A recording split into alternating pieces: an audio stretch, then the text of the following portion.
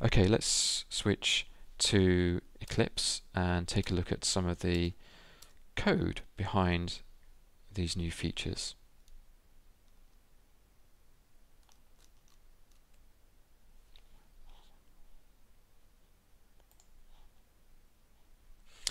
Okay, so I'm just going to show you the CMIS folder component first. It's a web script, and this is the descriptor file. The slight change from the previous version of the browser is that we now have two versions of the URL. We have one which is the one we had before, and we now have one which adds in this URL template argument for the connection ID. If we take a look at the controller for the folder, we get hold of the CMIS connection through this helper here, and we give the helper the connection name that was provided on the URL. And once we have the connection, we then have access to the OpenCMIS section, which then gives us the ability to perform operations such as retrieving objects and queries. In this case, we're getting an object and we're creating an object ID based on the object ID provided on the URL. The template for this folder browser is as before. So all it does is primarily just iterate through the folder children and then render the appropriate properties and URL links that allow us to navigate up and down. Let's take a look at the query component next.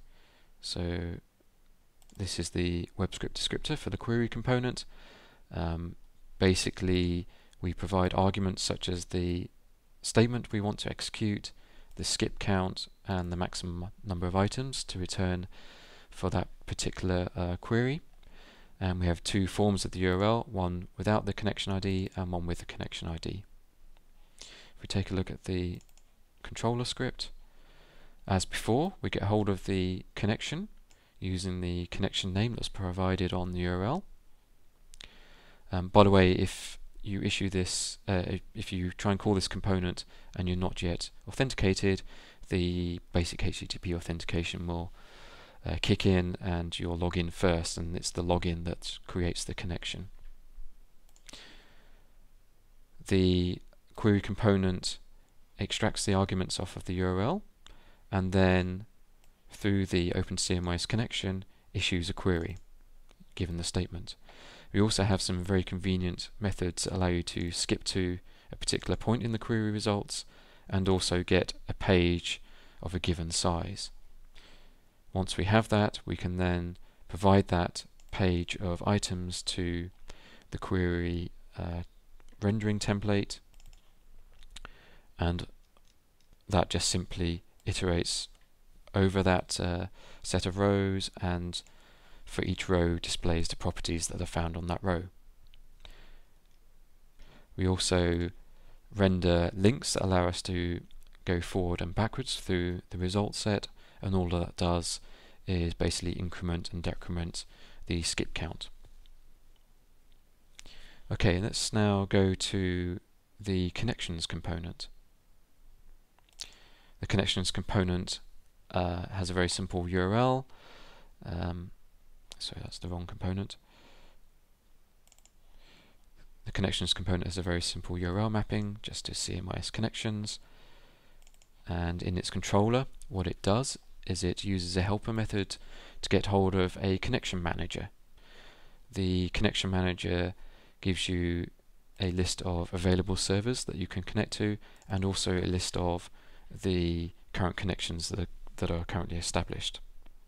Let's just take a quick look at the connection manager interface.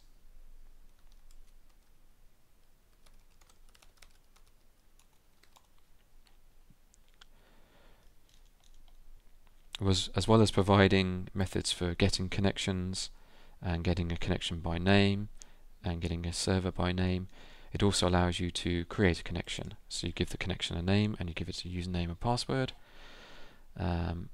or you can give it also a repository ID. And this uses the predefined server list in order to establish the actual connection details to the repository, such as its URL or web service endpoints.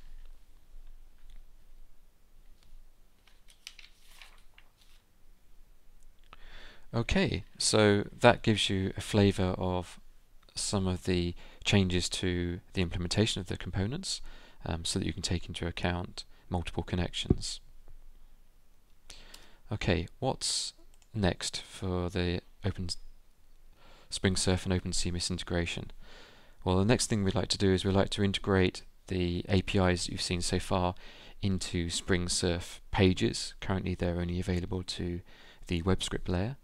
We'd also like to add components that allow you to work with CMS objects, for example edit their properties, check them out and check them in. And we'd also like to fill out the components so that they cover all of the CMIS capabilities, for example to be able to browse the version history and also browse the type hierarchy. Okay, so here's some information about where you can find Spring Surf and OpenCMIS. If you'd like to help contribute to this integration or build out some components of your own, then please feel free to contact me. Thank you very much for watching.